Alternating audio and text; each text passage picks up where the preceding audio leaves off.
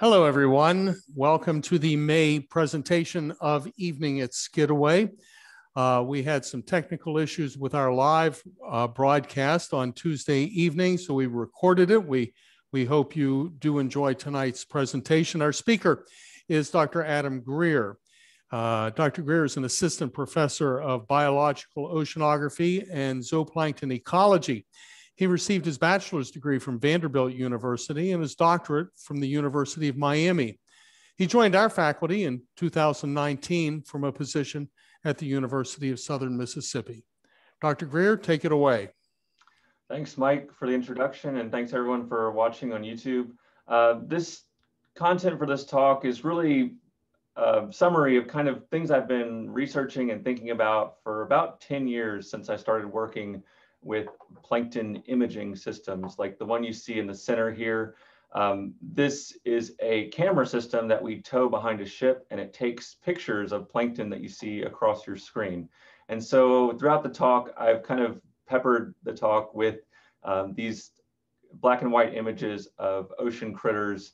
And hopefully throughout the talk, we'll learn about how the system works. And hopefully I'll be able to demonstrate to you that the data from these kinds of systems are tremendously valuable for understanding the ocean environment that these organisms experience. So if any of you have put on a mask and snorkel, or maybe even been scuba diving, you probably were immediately drawn to all the different types of fish that were in the ocean with various colors and life forms. And if you're really lucky, you may have seen a shark or something like a marine mammal like this manatee. And so all these animals are very different as far as their behaviors and the way they look. But the thing they have in common is that they're all able to basically swim wherever they want to go. And scientists use this term nekton to refer to any animal that can control its movement. Basically, there is no ocean current that is too strong to keep these animals from deciding where they want to go. But when we think about all the different things that live in the ocean, the nekton are actually very uncommon. So this graph here is showing abundance on the y-axis and linear dimension or size on the x-axis. And what you'll notice is that the nekton are really actually not that abundant, even though they're very large size. And most of these other organisms are plankton, meaning that they cannot control where they move. And this includes things like viruses and bacteria, phytoplankton, zooplankton. But today I'm going to be talking all about things that are actually in this size category. And so from about 1 millimeter to a few centimeters in size. And I want to stress that everything I'm talking about in this talk is not microscopic. These are all things that you can see with the naked eye. They just range in size from things about the size of a grain of rice to something like a jellyfish, which you may be familiar with, that are the size of about a dinner plate. And notice that some of these fish are actually smaller than some of these larger plankton, but the key is that the fish can swim very well, whereas things like jellies cannot swim that well. And so just to delve a little deeper into what are these plankton organisms, the word plankton comes from this Greek word planktos, meaning wanderer or drifter, which kind of gives you an idea of how these organisms live. They can't swim against the prevailing currents in the ocean. On the one hand, we have phytoplankton, which are essentially responsible for about half the oxygen that we breathe in the atmosphere. These are essentially similar to plants, but suspended in the ocean. So they're fixing carbon and generating all these compounds that are useful for life, and the waste product that they emit is oxygen. And on the other hand, we have the animal component of the plankton, known as the zooplankton. And in the phytoplankton, we have essentially a bunch of different types, but one that I'm going to talk about a lot today are diatoms, which form these long chains, or they can.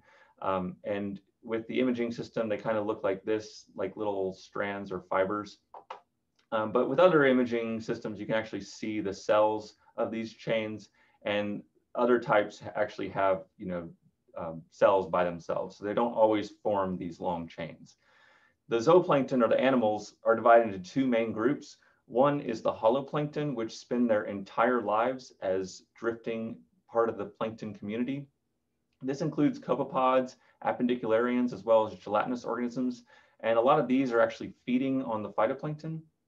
But there are other holoplankton that consume things like copepods and appendicularians. And this includes a lot of gelatinous organisms like siphonophores, ctenophores, various jellies, and worms like the chaetid gnat, which is an arrow worm, and a polychaete worm shown here. And the other component of the zooplankton are the meroplankton, which are larval animals. So these are things that spend a brief period of time in their life cycle as part of the plankton, and then eventually they get to be large enough where they can become nekton. And this includes things like, this is a larval flatfish, this is a pipefish, you can see a little snout here and the tail up here. This is a larval lobster. And these are two different stages of larval crabs, and this is a tube anemone. So all of these meroplankton will eventually grow out of the planktonic phase and carry out their juvenile and adult lifestyle. So when you think about all these different animals in the ocean, they really face these remarkable odds against survival. And every bony fish that we know, almost every bony fish that we know of, starts as an egg that's about 1 millimeter in size. And every female releases essentially tens of thousands to over 1 million eggs into the water column. They hatch into little tiny larvae. Many of them are actually consumed by predators almost immediately. And then once they're hatched into larvae, about 99% of them will die every day, mostly through being eaten by other animals, and then also some through starvation because they just don't have enough food in their little habitat. And the few lucky ones actually make it to the adult phase. And all of this I'm showing you here are the life stages of a swordfish. And so this tiny thing that can fit on your finger actually becomes something that is the size of several people once it reaches the adult phase. But it's just remarkable odds that they have to go through to make it to the adult phase. And so this is actually a pattern that is common throughout all of these ocean animals, or at least a lot of ones that we care about. Notable exceptions are sharks and marine mammals that give birth to or lay large eggs of very well-developed young.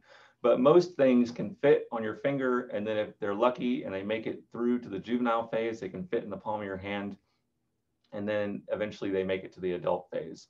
And so this is actually the larval trajectory of a blue marlin. So it looks kind of like a swordfish, but it's actually a different family, and they have different looking larvae and juveniles as well. And there are other types of larval forms that are really neat looking. This is a leptocephalus larva, which is the larval form of most eels, and also tarpon and bonefish have a similar leptocephalus larval stage. And then another type of larval form that we see is the phylosoma, which is the larval stage of lobsters. And they're kind of leaf-like, really flattened, and they also consume jellies, as you can see from this little GIF I've shown here. So this tiny organism becomes a slipper lobster, but Maine lobsters, spiny lobsters, all of these have similar early stages that look kind of like this one I'm showing here. And so in my lab group, we're really interested in understanding the ecology of these zooplankton, these animals that are in the water column. And the word ecology comes from this Greek word oikos, meaning household. And so what we're really interested in is the physical environment. So just like your house has walls and a door, we're interested in the physical environment of the ocean, and then also the things in the environment and how they interact. So how you would interact in your household with your family members, your pets. We're interested in the interactions between biological organisms as well. And so ecology is studied ecology is studied on land or in the sea, and it's actually a much more advanced science on land, mostly because it's really easy to see what's happening on land. And this is a figure that's from a pretty famous paper from a long time ago by MacArthur, 1958. And what he did was really meticulously observe the behaviors and where these different birds aggregated on a tree. And so this different species, the green indicates that they spent a lot of time in those parts of the tree. And this is a really important finding at the time because it was showing that all these different species have these little microhabitats on the tree. And this allows them to kind of avoid competition amongst each other. So how do we So MacArthur was able to just look at the tree and make a bunch of inferences and conclusions about what was happening with these birds. But in the plankton world, we have to sample in a much different way. We actually typically use net systems that we tow through the water. Sometimes there are dolphins that swim in front of the net. But after this net is in the water for a certain amount of time, we pull up the sample that's at the base of the net. And from this kind of sample, we have to go through it and we look at it under a microscope and we identify all the different things in the sample. And from that, we can get an average abundance and the percent composition. So what percent of each plankton type was present in that sample. And so if you think about MacArthur's warblers, what would happen if we sampled the warblers like we do plankton? We would take a big net and we would just drag it through the tree. And then eventually it would pull up a bunch of different warbler species.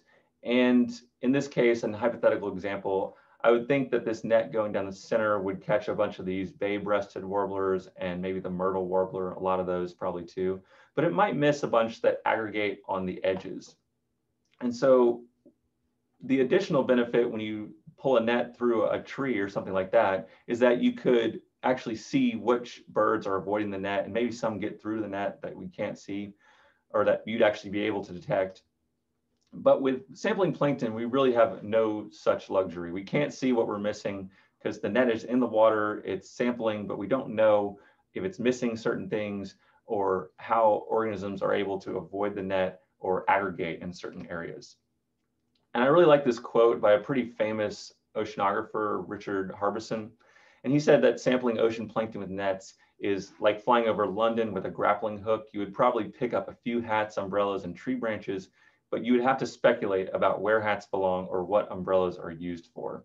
And his point is that when you get this sample, it's really not representing what the actual environment is. And I don't want to act like I'm completely dismissing the value of these net systems, because there's actually a lot of value in the measurements that we can get from a sample like this. But my key point is that we're missing something about the ecology of these organisms when we average across a net tow. And so people have realized this for quite some time. And there were two major events that happened that led to the proliferation of a bunch of different imaging systems. Namely, the fact that computer power got much better and digital cameras also became widespread. And so in the mid-90s to early 2000s, there were a lot of different imaging systems that were developed. You can see a few examples down at the bottom of the screen. They all have in common is that they're measuring the abundances of plankton with really high resolution, and they have really precise oceanographic data that goes along with all those images. And we can also use semi or fully automated data processing because it's all digitized. And these camera systems sample fragile organisms really well. And most of them are towed behind a large oceanographic research vessel. The system that I've been using a lot for my research over the years is the in situ ichthyoplankton imaging system. So ichthyoplankton is a fancy word for fish larvae. And basically that's the original design of this system was to sample fish larvae, because what advantage it has over other systems is that it can sample a really large volume. And the way that works is you have basically these two torpedo-like things at the bottom which hold the imaging components. And this is an overhead shot of those two pods at the bottom. And so in one pod, you have an LED or a light source that goes through a pinhole, and it gets projected across this image water parcel by hitting a mirror and then another mirror. And then that mirror that hits another lens, which refocuses it into the camera. And so anything in this image water parcel blocks that light source, and it's picked up by the camera as a shadow. And we call this shadow graph imaging. And the big advantage of this lighting technique is that anything in this imaged water parcel will remain in focus. And so you can get a really large volume of water in each image. The vehicle that this imaging component is housed on also has these wings that allow the vehicle to kind of dive up and down through the water column. And then as it's diving up and down, it's on a tether, so it's on a piece of cable that's shooting all this data up onto the ship. We get about 2 terabytes of image data every 3.5 hours. So just tons and tons of images coming up through this cable onto the ship. And one of the real advantages, in addition to this large volume, is that really transparent and difficult to see organisms really pop when you image with backlighting, like with shadow graph imaging. And so this is a leptocephalus larva that we caught on a recent cruise in the South Atlantic Bight. And this is the exact same individual in shadow graph vision. And so you can really see that you can barely make out this leptocephalus larva that spans the entire width of this, this container that we're holding. And it really nice contrast. You can see it really well in the shadow graph. And one of the fun things about this system is that you kind of feel like you're at NASA mission control when it's in the water, because all this data is flooding into your computer system. You have basically a monitor with 2 different live feeds of the camera, so you can actually see what's in the water at a given time. You know the approximate depth of the vehicle and if it's pitching or rolling. And you can also monitor all the physical data that's being collected, so the temperature, salinity, dissolved oxygen, things like that. And so it's actually a really fun thing to deploy and watch when everything's working right. And so one of the big findings from all the research I've done with this system is really in several different marine environments, we see that the environment is highly structured. And what I mean by that, I'll demonstrate with this video. This is one profile through this feature, which is a thin layer of high chlorophyll fluorescence. So this is depth on the y-axis, and the x-axis has chlorophyll A, which is a proxy for phytoplankton abundance. And so you'll notice in the images that when we get inside this layer, we'll see a lot of these diatoms, which are phytoplankton. Not surprisingly, there's a ton of diatoms where there's a lot of fluorescence. But also keep in mind that there'll be a bunch of these doliolids, which are gelatinous organisms. They kind of look like barrels. And you'll also see some of these kind of rod-shaped zooplankton, which are ketognaths or arrowworms. And so as I play the video, this green dot will move, and the green dot will show you exactly where each image is being taken. And so as we move kind of closer to the thin layer of phytoplankton, you'll start to see that there's not that many diatoms. There's a few of these doliolids every now and then. But once this system gets to be pretty close to this layer, you'll start to see there's a lot more diatoms very suddenly, and you see a real explosion in the numbers of doliolids as well, which are aggregating right in that layer. And then before you know it, you're out of the layer and the numbers of diatoms start dwindling, and you start to see a lot of doliolids still, but the diatoms to me look a little different, where they're a lot shorter and they just have a different look to them, not quite as thick as they were in the layer. And so as you can see from this demonstration, there's a lot of variability in what these organisms experience just traveling a few meters in the water column. And this is the northern Gulf of Mexico, but I can say there's similar results that we have from different environments. And really, when you deploy these imaging systems, you see the ocean in a new way, and you see new things every time. So if you're a larval animal, one of these fish larvae, this is your home. You're out in the middle of the ocean, and it's not, you know, this to me looks like you could swim out into all this area, but really, since you're plankton, your home is really just a cube of water. And that cube of water is being pushed around by the currents, and you can move within the cube, but you're more or less confined to a certain space. And the benefits of being in this cube is that you have food, presumably there's a lot of light so you can see the food, and vision is the dominant sensory mode that fish larvae use to find their prey, and also the dominant sensory mode of the predators of fish larvae, which are namely larger fishes. The problems you have, of course, is that everything in this cube of water is bigger than you. Everything that is bigger than you is faster and wants to eat you. And you really have no place to hide because you're in a cube of water. It's very easy to see what's in the cube. So how do you survive? You could maybe find something bigger than you that's not interested in eating you. We see this sometimes. You can potentially hide from sight by having transparent parts of your body. There's also the option of direct defenses like spines, or you could mimic something that maybe isn't quite as desirable. And that's a combination of traits that you have and behaviors. And so throughout the rest of the talk, I want to highlight that these imaging systems are providing new evidence of all these different survival strategies I just mentioned.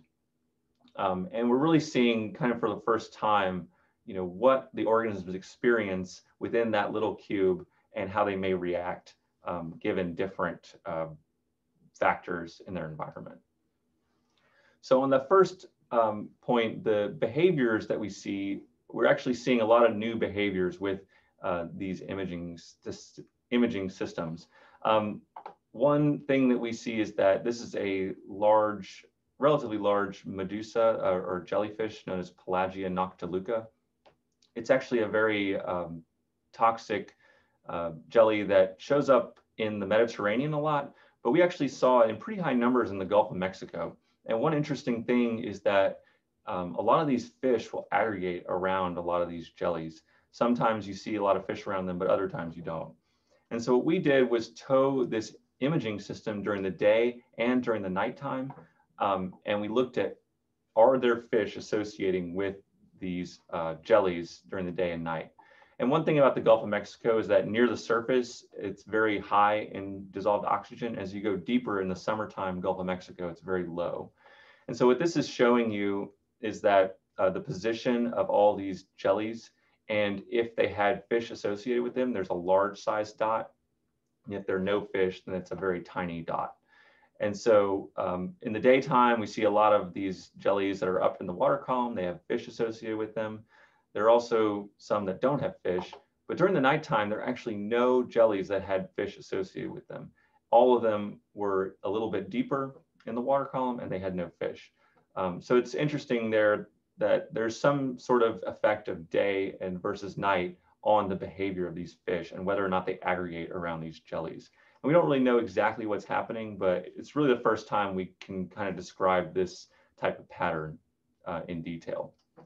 So now I'm going to move on and talk about the traits that larvae have that may increase their chances of survival in the plankton. And so when we think broadly about the traits animals have, some animals look a certain way and it's very obvious that they have traits that are maximizing their ability to survive. And in one example that I think is really obvious is just the attribute or the trait of high speed. So the ability to move really fast. On land, cheetah is the fastest land animal. They basically have really long legs, a kind of barrel chest for attaching all those really strong muscles, a relatively small head because a large head would kind of weigh it down. So they're light, they're lanky, and they can run like the wind. And dog breeders actually converged on a similar body shape where they bred the fastest dog, and it kind of looks like a cheetah as far as its body shape. It has a small head, long limbs, a big chest that can really support powerful muscles. In the ocean, it's pretty similar in that bluefin tuna are kind of football shaped, very streamlined. It's very obvious and intuitive to us what a fast fish looks like. And mako sharks are the fastest shark species, and they have a similar kind of tail that the tuna have, and a similar sort of shape of their body where they're very streamlined. And so this body plan generates maximum speed. But not everything can be the fastest in a given environment. So there's many strategies for survival. And this best strategy often depends upon the environment and the other organisms around you. And so the context is really key. And so I'd argue that we need this kind of evolutionary perspective to really understand ocean plankton and why they look the way they look. And we have to keep in mind that every animal alive today is descended from a continuous line of successfully reproducing ancestors. And what I mean by that is that all different species of animal are kind of optimized to survive all their different life stages. And so, natural selection over time has generated animals that are really well equipped to survive at every different life stage. And so each life stage has its own kind of look to it that's adapted to survive that one. And so another quote I kind of want you to keep in mind as we go through the next few slides is that it will profit the individual not to have its nutriment wasted upon building up a useless structure. And this is a quote from Charles Darwin in The Origin of Species. And what he means by this is that there's an economy of nature, that all body structures on any animal have cost to maintain them. And so the body structures have to benefit their survival or reproduction in some way. And one example of kind of something that appears to be a useless structure on first glance is the peacock's tail. So the peacock has this really elaborate tail. It actually weighs the bird down, prevents it from flying well, and it can't run fast because it has this huge tail. And so it appears to be a useless structure. But when you know something about the biology of the peacock, you know that this tail is very important in mating. And so the traits for the tail have been passed down because the peahens prefer the peacocks that have this large, elaborate tail. And so you often see these really elaborate structures in kind of these odd mating kinds of systems, a lot of times in birds. But with fish larvae, if you see something like this, it doesn't really make much sense because they're not mating by definition. They're larvae, they're not sexually mature. And so you have to kind of keep in mind when you see elaborate structures, what their purpose is in survival or reproduction. And so one of the traits that we see that's really common in the zooplankton are some traits that have evolved independently many different times. And two examples are transparency. So there are many different types of transparent organisms. And there's also a bunch of different organisms that are very spiny. And this includes early life stages of crabs, and these are stomatopods that are also quite spiny looking. And the downsides for both of these traits is that, first of all, with transparency, not everything can be transparent. The retina has to absorb light. So if you have eyes, they can't be transparent. If the guts are full of food, they can't be transparent. Some bones and other parts also cannot. And so a lot of these larvae that are more transparent still have parts of the body that are not transparent, near the head and gut area mostly. On the other side, the downsides of spination is that spines are really heavy. And so if the spines are really long, there's just a lot of energy that's required to keep yourself up in sunlit waters if you're being weighted down by large spines. And if you have an exoskeleton, like a lot of these crustacean larvae, it actually isn't that costly to just kind of extend out parts of your exoskeleton to make spines. But for larvae, they're still going to have this, the fish larvae are going to still be weighted down by this spination. And there's still a few families that do have spines, but not quite as many as there are that are transparent. And so this is one particular family that's notoriously spiny. These are scorpaenids, the stonefish, and also lionfish are part of this family. And so their larvae have a lot of these spines all over them. But survival in the plankton is really the result of how the organism looks, but also how it behaves. And the transparency may not be just about hiding, as we'll see. And so to kind of reiterate, larval survival is key for population sustainability of all fishes. So these larvae must have traits that maximize the probability of survival. Like I said before, these organisms are adapted to, or optimized to survive all their life stages throughout. And two ways to do this are to minimize starvation, which the larvae can't really do because they can't control what's in their cube of water where they were spawned. But they can possess traits that possibly could reduce predation. And it's widely known that fast growth for these fish will limit the predation just because they reach a larger size and then there are fewer predators once you reach a large size.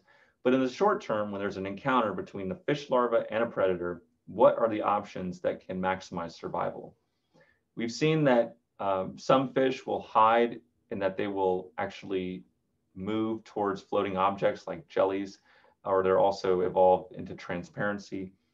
They could flee also, or they could defend using these spines that we saw in the last slide. And so given this economy of nature, that no nutriment will be wasted on developing a useless structure, do these larvae make sense? So here is this is the larval form of a scalloped ribbon fish shown here. And I've kind of labeled parts of the body that I think have a clear benefit and others that have a questionable benefit. So the eye has a clear benefit in that it allows them to find food, it allows them to see predators. The tail allows them to move around in their little cube of water. But some of these other parts of the body don't really seem to make much sense. This is a large dorsal fin ray. It's very flexible. It has these little pigmented swellings on it, and it has a similar kind of structure on the bottom of its body. And the juvenile is even more elaborate, where it has these even longer fin rays with more pigments and more rays overall, and a lot of these interesting pigmented patterns on it. This is a larval flatfish, and we see with a lot of flatfish that they have long dorsal fin rays that are also flexible and pigmented. This one actually has little fleshy appendages on it. And one of the cool things about flatfish is they actually have one of this most amazing life history transitions where when they're larvae, they're actually they just have eyes on each side, and at a certain point in development, one of the eyes actually migrates through the skull to the other side, and then they carry out their adult phase on their basically on their side, but with two eyes on one side of the body. And so you know, they look like this as adults, and this is basically showing that transition where the eye is migrating through the skull, and then it's becoming a juvenile. And so this is a picture I took of a flounder that you can barely see. And so a lot of times they'll have really good camouflage on that one side where their eye migrates to, and they carry out their juvenile and adult phases, basically trying to be as cryptic as possible on the bottom of the ocean. And this is an example of a bunch of different larvae from the same family of fishes known as myctophids or lanternfishes. These are actually some of the most abundant vertebrates in the entire world. This is a midwater fish, and so it has a huge habitat all over the world. But the adults actually have this kind of standard look to them. They don't really look much like the larvae at all. And there are really a lot of questionable features on these larvae that don't appear to have a real benefit. Namely, these are eyes that are on the ends of stalks. This is a trailing gut that has a little pigment at the end of it. This larva has this really long extension of the dorsal fin that covers basically the entire body, and the same on the bottom part, as well as a gut that hangs out and is pigmented as well. And so really bizarre larval forms, especially considering how the adults are pretty streamlined and adapted to a more nectonic lifestyle. So what's happening in the plankton that makes for these larval forms to exist? And so if we go back to our short-term survival options, you know, hiding, these features aren't helping them hide. In many cases, they're actually making them more conspicuous, easier to see for the predator. They're definitely not helping them flee because they actually increase the drag. If this larva were to swim, it would be kind of hindered by the fact that it has these long fleshy appendages on the dorsal and ventral side of the body. And they're also don't appear to be helping them defend. They're not really spiny, they're very flexible. And so that led us to think that these features on these larvae might actually be helping them mimic less palatable organisms in the water, possibly. And so there's this really well-known phenomenon in nature known as Batesian mimicry.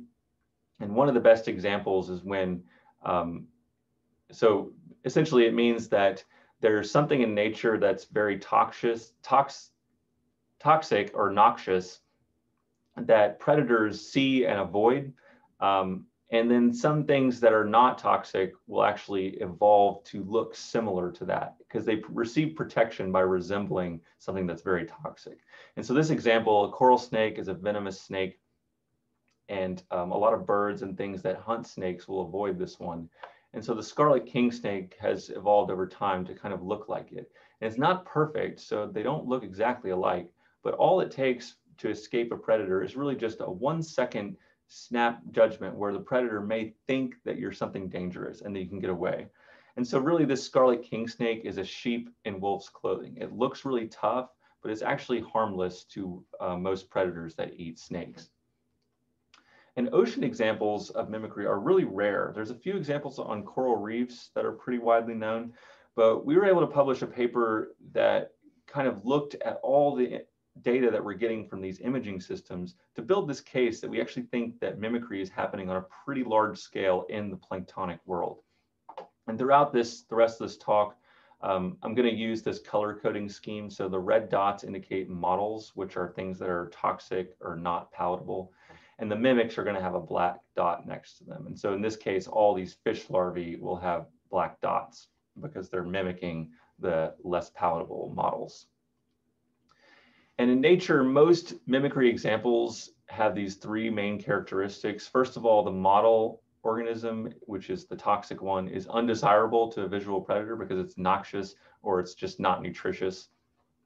The second characteristic is that the model is usually much more abundant than the mimic.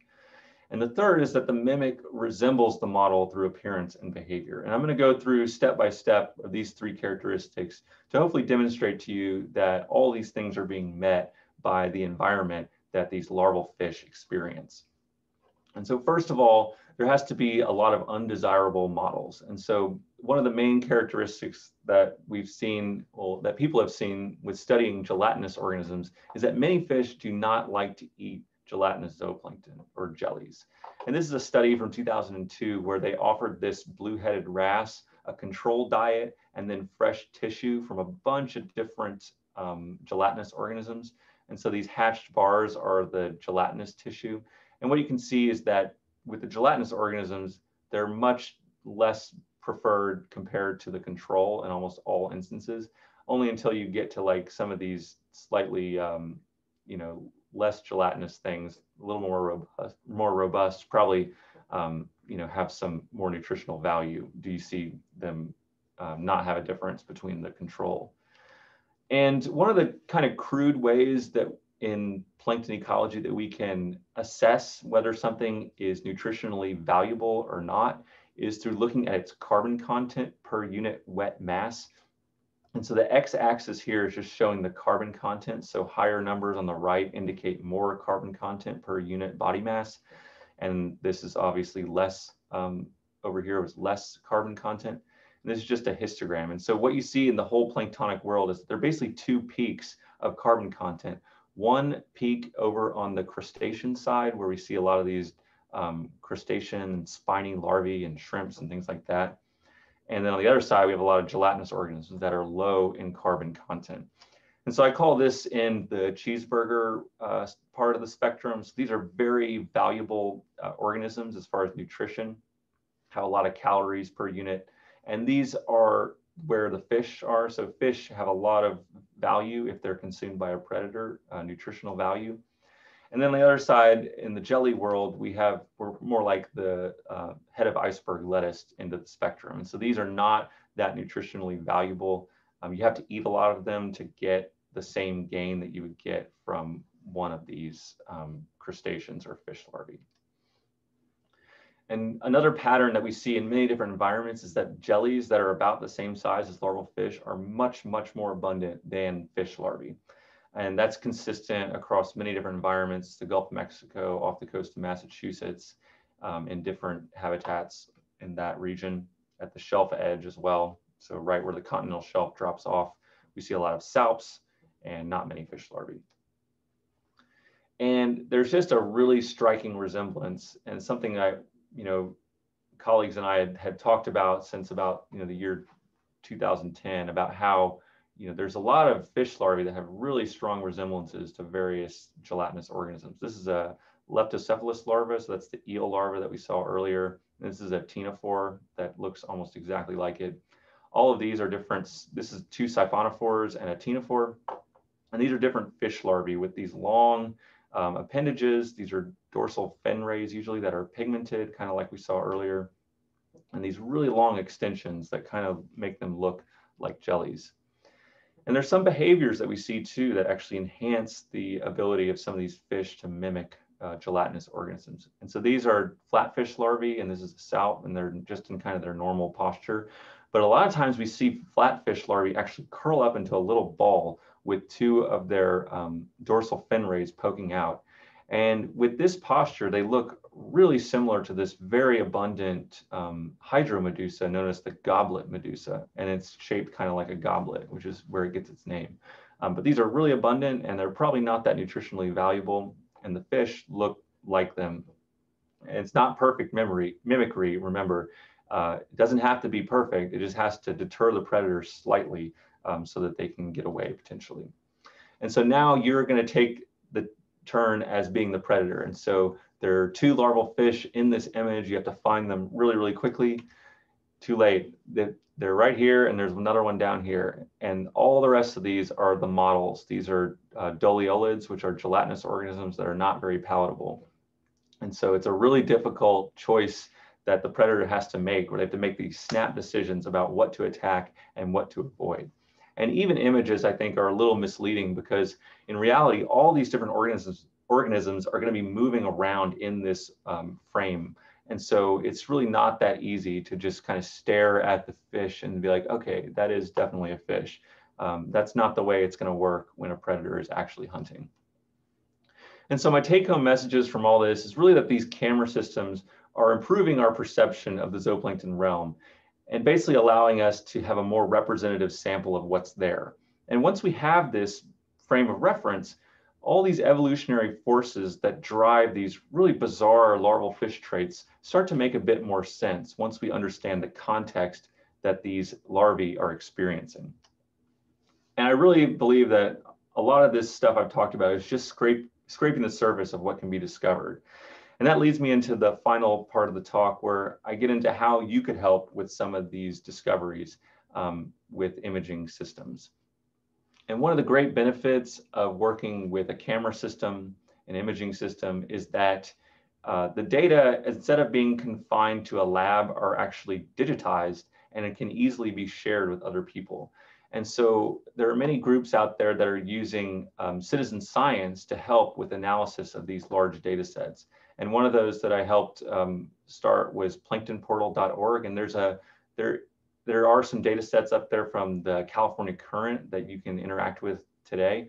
And so you just have to sign up on this Zooniverse website, you make an account, and then before you know it, you can start identifying plankton on your own.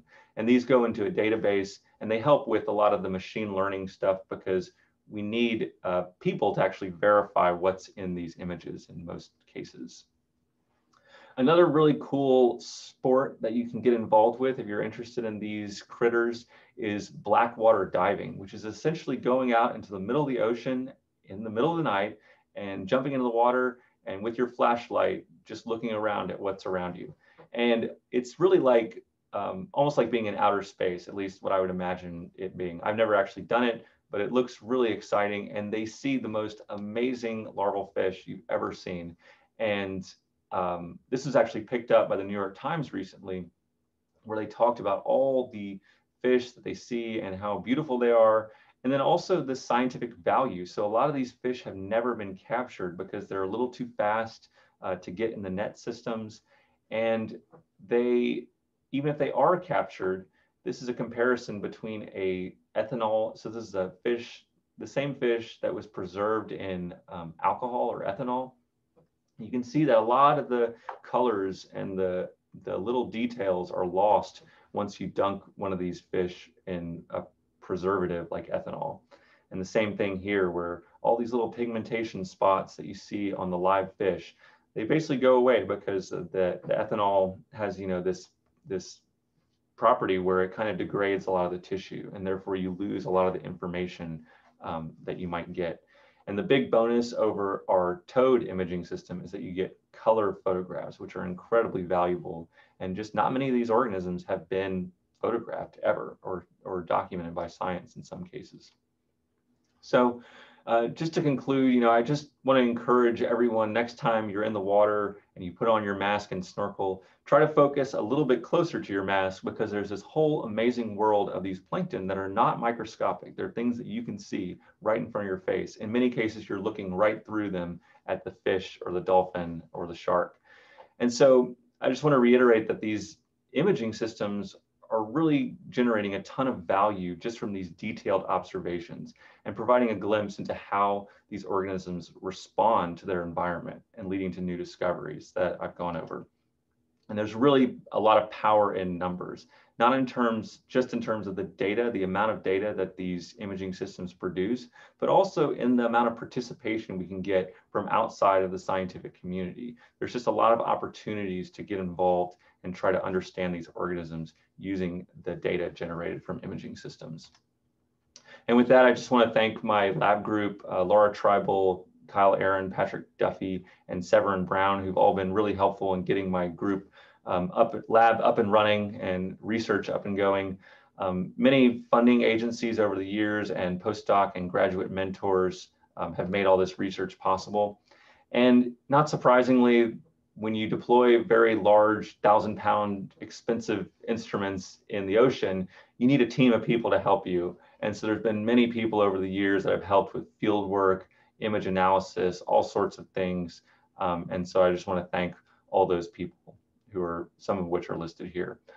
And of course, the captains and crews of all these different ships who have helped us with all the logistics of deploying these instruments also deserve a great deal of credit, because it wouldn't be possible without them. And with that, I'll take questions. You can email me, visit the website. So thank you. Outstanding, Dr. Greer. Thank you very much. And if you are interested in questions, take a look. There is Dr. Greer's email, atgreer@uga.edu. He's a good guy, and he'd be happy to answer any questions. And thank you for watching this recording of our Evening at Skidaway program. Hey, Mike, we also, I did take a few questions from the faculty who were here. If we wanted to ask those, it's up to you guys now. Oh, that would be fine. I didn't know that would be okay. Yeah, we solicited them from the practice talk and from those who were here. So I don't know if that's all right. Yeah, fire away. A couple of the questions are about the instrument itself. And you mentioned at the end there, I think you actually answered one of them, which was how heavy it is. Is it 1,000 pounds? So I mentioned at the very beginning that I've worked with different versions of this instrument. And so the one we deployed in the Gulf of Mexico, so a lot of these images, actually all the images you see on this screen are from the Gulf of Mexico. And that instrument is 1,000 pounds. It's about the size of a smart car, which maybe you're familiar with. But yeah, you know, it's got a 3-foot by 4-foot footprint, basically.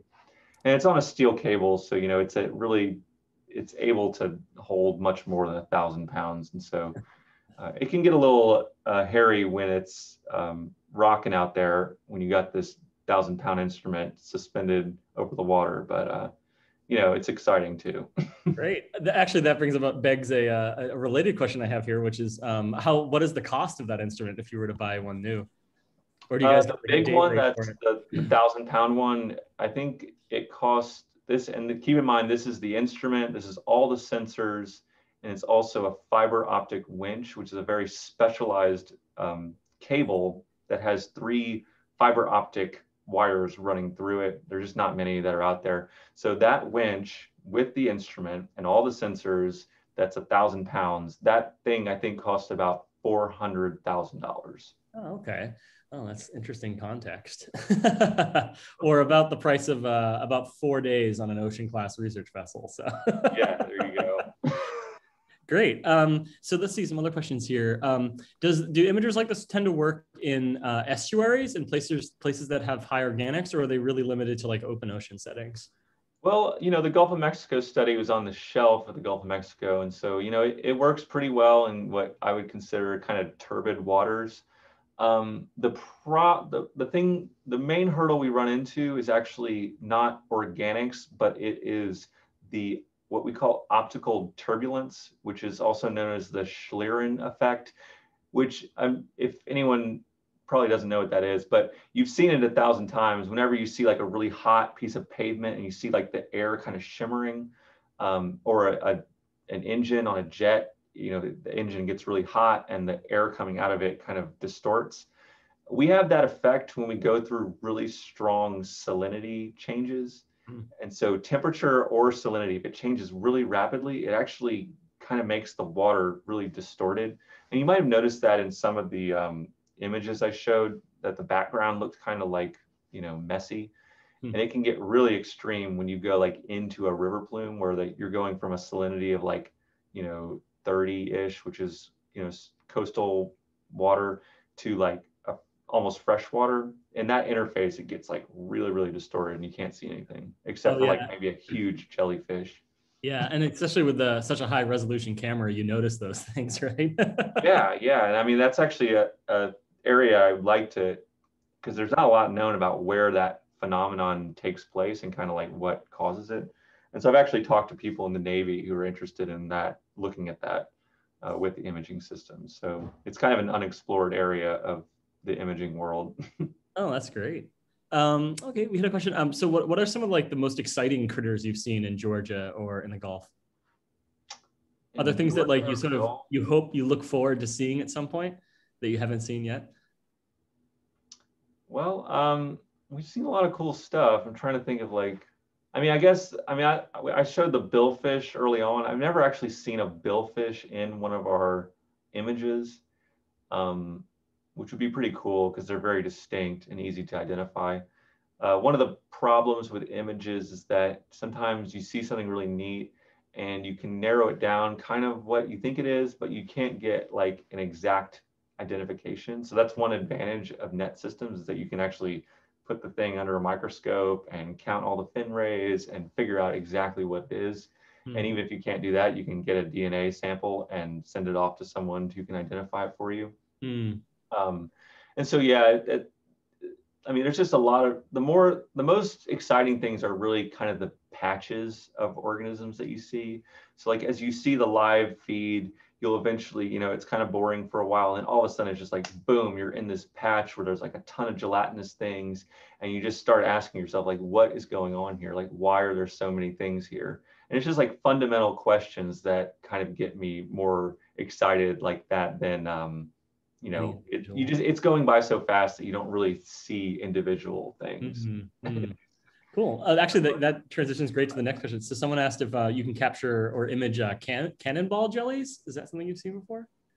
Yeah, you can. They're very opaque. So they're like, I don't know if people are familiar with cannonball jellies. They're around Georgia, and they have like a kind of peach-ish color to them.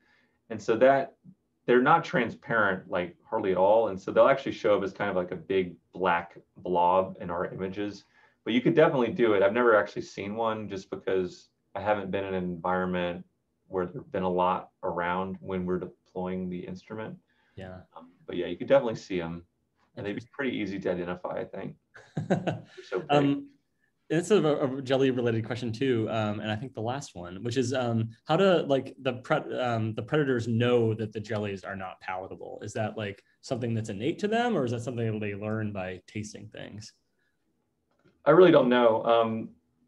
We don't really know a whole lot about what causes fish.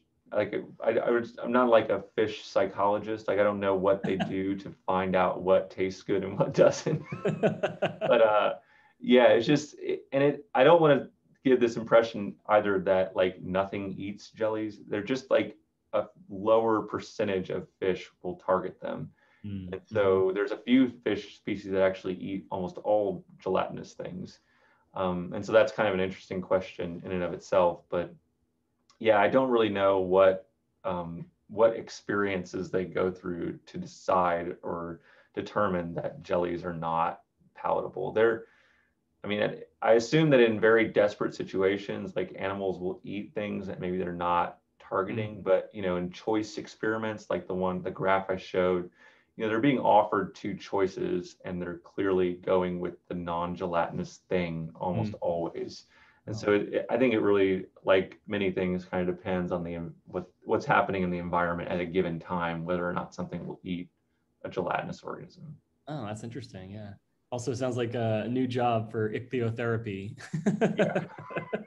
Ichthyotherapy, right. Great. Yeah, that's all the questions I have here. So thanks a lot, Adam. Sure. Great. Thank you very much. Good night, everyone.